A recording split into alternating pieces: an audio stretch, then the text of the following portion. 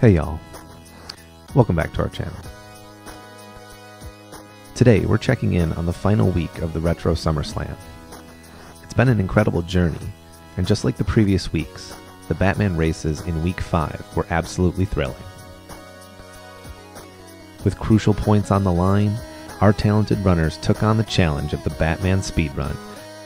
Hello everyone, I'm Raz, and we've made it to the final week of the regular season in the Retro SummerSlam. We've saved the hardest challenge for last, the Batman Speedrun.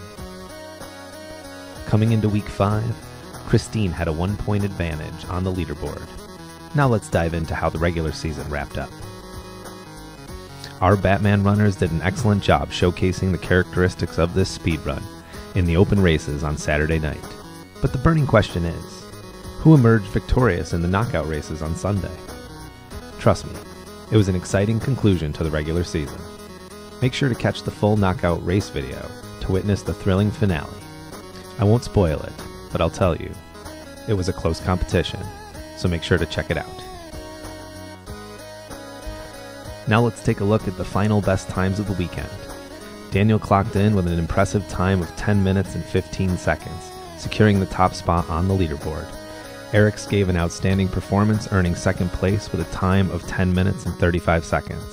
Yours truly managed to secure the third spot with a time of 11 minutes and 22 seconds. Additionally, Christine earned a point for finishing a race over the weekend. And with that, Christine has secured the regular season championship for the Retro SummerSlam. Congratulations, Christine.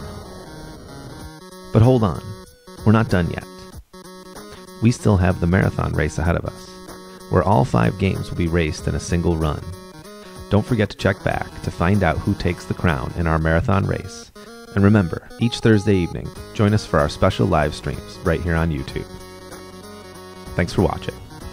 And if you enjoyed this video, consider subscribing to our channel for more thrilling speedrunning and NES racing content.